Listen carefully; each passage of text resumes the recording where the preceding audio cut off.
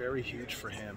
And I remember Jay Wright saying in one of the press conferences in the tournament last year that the Washington, D.C. and the DMV is the most fertile recruiting ground in the entire country. Yeah, absolutely. We've all seen it. We've all heard about it. How important is it for you and the other assistant coaches to get those guys, at least one or two of them, to stay at home over the next couple of years to build that? Absolutely. I mean, you look around the country, man, and even in the last couple of years, you look at who's won the NCAA championship. They've had a DMV or two guy on the team and on the roster. And so us as coaches, myself, Coach Cox, being DMV guys, I'm not going to say that the job is any easier, but you know, we have relationships that go a long, long way when it comes to just being in fertile ground. And we're biased. I'm biased. DMV is the best place for basketball, and I'm just happy to be here to be able to have a chance to, you know, get some stuff done with those relationships. How good can this